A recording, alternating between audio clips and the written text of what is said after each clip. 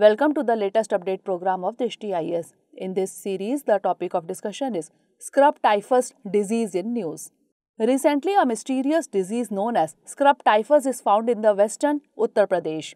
According to the Center for Disease Control and Prevention, this disease is caused by a bacteria called Orientia tsutsugamushi. This disease is also known as bush typhus.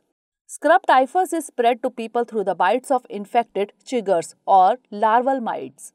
Most cases of scrub typhus occur in rural areas of Southeast Asia, Indonesia, China, Japan, India and Northern Australia. Signs and symptoms may include fever and chills, headache, body ache and muscle pain, mental changes ranging from confusion to coma, enlarged lymph nodes, rash, etc.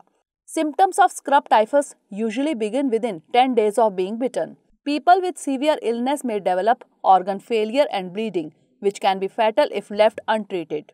No vaccine is available to prevent scrub typhus. However, antibiotic doxycycline in persons of any age can be used for treatment. For prevention of this disease, use Environmental Protection Agency, that is EPA registered insect repellents, external icon containing DEET or other active ingredients on exposed skin and clothing. Dear viewers, watch this topic in Hindi on our Drishti IAS Hindi YouTube channel.